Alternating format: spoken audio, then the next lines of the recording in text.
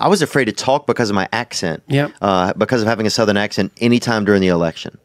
Like, I mean, oh, you can't even imagine. Wow, man. I mean, and I mean that. I was afraid no, I believe you. to I believe talk. you. And that, like, Right. and also from an industry that's supposed to be so accepting. It's like Hollywood's like, we're so accepting of everyone.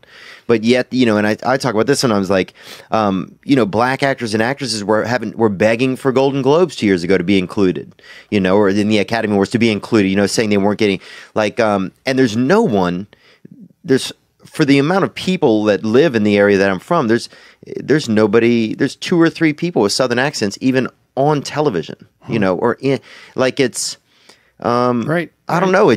I've just never felt less welcome in a place in my life that I fought so hard to get to. And so I've had a troubled relationship with this industry sometimes. But